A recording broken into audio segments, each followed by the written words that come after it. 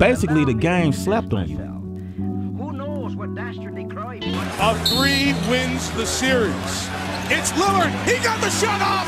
Lillard, good! So we want to look for dream chasers, guys that's ready to get it, ready to go after it, want to be coached, and want to get better.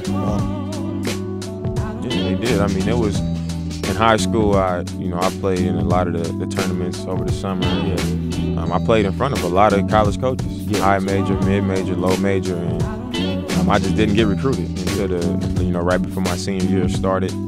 And I went with the school that started recruiting me first. I built a relationship with the coaches at Weber State.